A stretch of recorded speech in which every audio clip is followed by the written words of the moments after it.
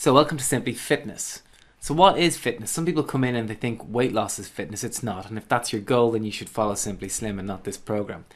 Other people think, well, it's running up and down stairs without feeling out of breath. And that's part of it.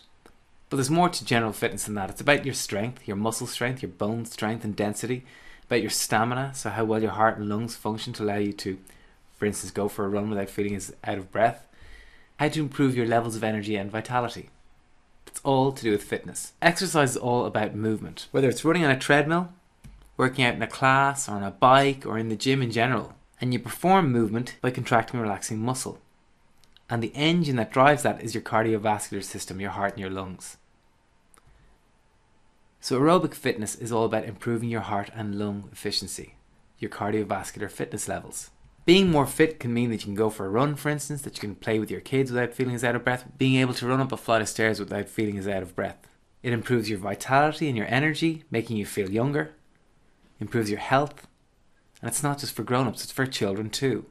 So how fit are you now? Well, you can look in the mirror, you can measure yourself with a tape or weighing scales or some device, you can judge how fit you are in the gym, can you run up and down the stairs, are you flexible?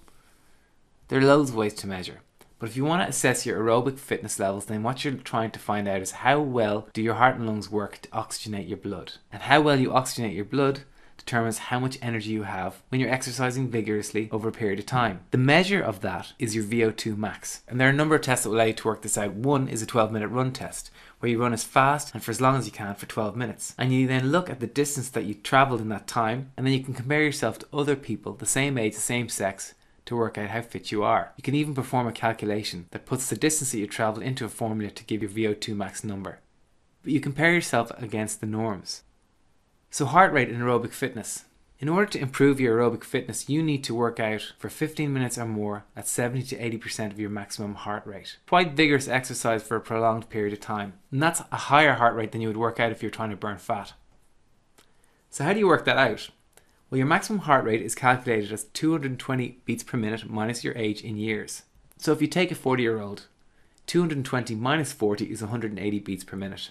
So your target range exercise to improve your cardiovascular fitness is to work out at a heart rate of between 126 beats per minute and 144 beats per minute.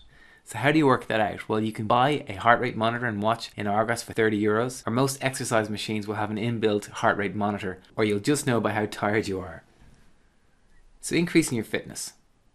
What's your specific fitness goal? If it's general fitness like cross fitness, or whether it's elite fitness like to be able to run a 10k or a half marathon, or perform for an event like a triathlon, or whether sports specific like a strength goal or a cardio goal, Simply Fitness is the workout program for you. A great way of improving your general fitness is to perform circuits. So circuits of exercises, one exercise after the other, each performed to the best of your ability, but without resting between the exercises to improve your fitness. Circuits can improve your fitness levels, your level of tone, and can burn fat at the same time, which is why circuits are so popular in classes, in personal training. And we've got our own circuit called 10 to Tone. So the 10 to Tone program is an all-over body workout. You'll work out to failure with each exercise and we'll explain what that is.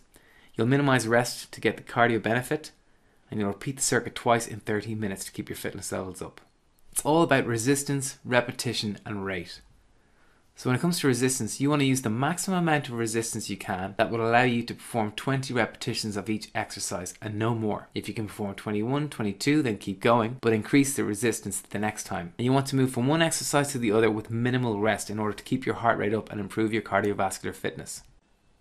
The first exercise is the chest press. Anytime you contract your chest muscles, it allows you to push your arms out and away from your body. That's how this exercise works, and you perform it on the chest press machine.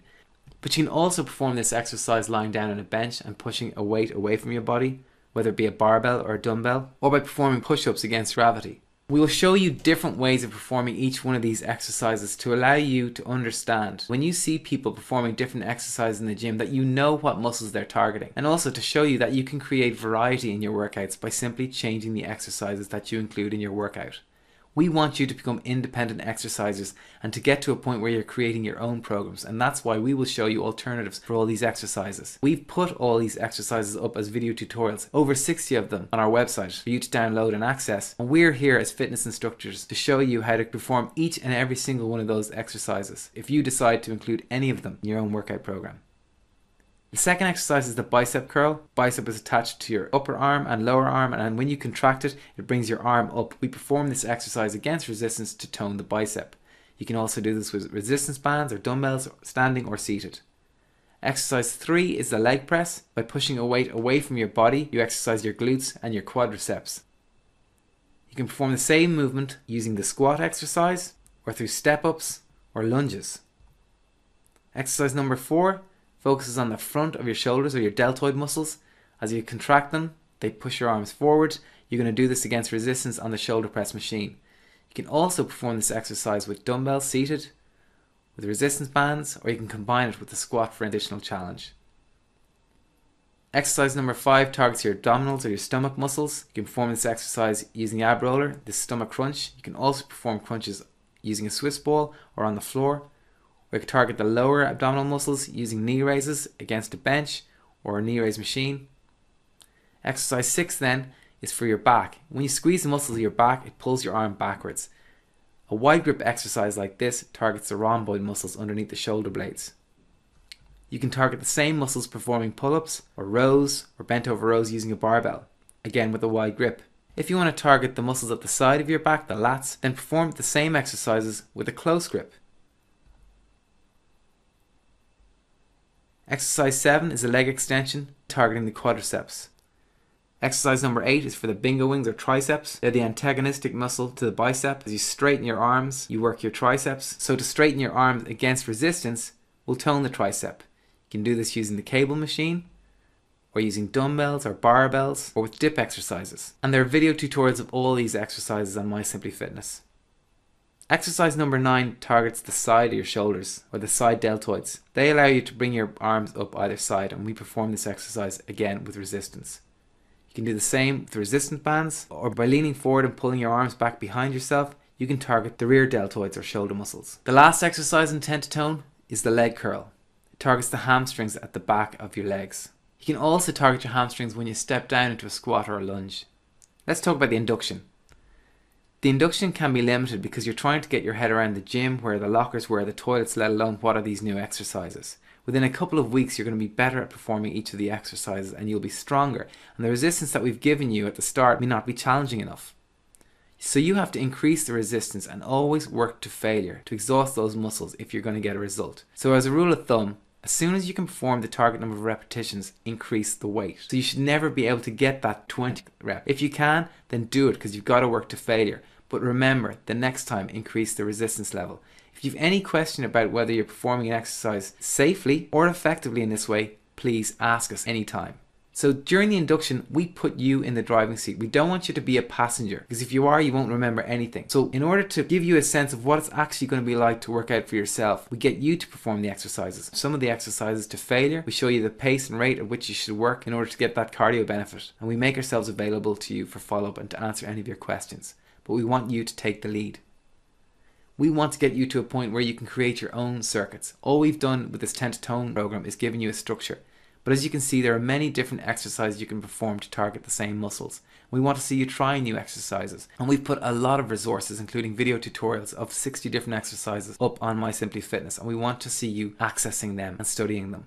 And we're here to help you then perform those exercises and create your own workouts. Because when you create your own workout, you have ownership for it. It increases your motivation, and the effort that you put in maximizes the result that you'll get out.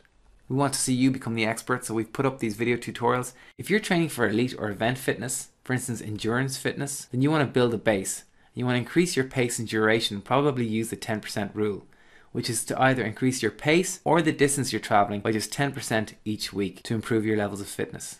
If you want to build to a 5k run, for instance, you might start with a 2k walk, graduate to an on-off jog over 2 kilometers to get to a point where you can jog for 2k, and then move it up to 3k, 4k, 5k, etc. until you're able to run for 5 kilometers. And you can download a 5k, 10k, beginners marathon and triathlon programs here on My Simplyfitness.